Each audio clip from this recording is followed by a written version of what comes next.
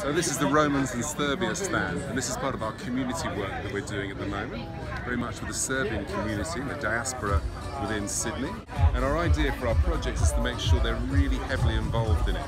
So we run lots of talks in Serbian cultural centres, and also doing events like this.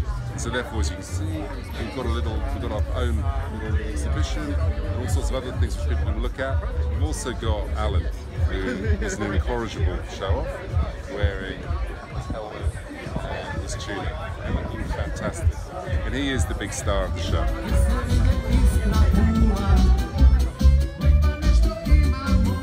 So basically, these are the two big teams from Belgrade, soccer teams. This is Red Star, and this is Partizan. And basically, this is the sort of huge derby which goes on twice a year. And these two teams, they absolutely hate each other. If you ever go and see a derby, it's quite a frightening sight. And of course, this is the most famous Serb going at the moment. All right, lads. We'll do a tasting test. Enjoy. Okay, so the typical beers that characterise the work of the Glac project. It'd be great if they sponsored us.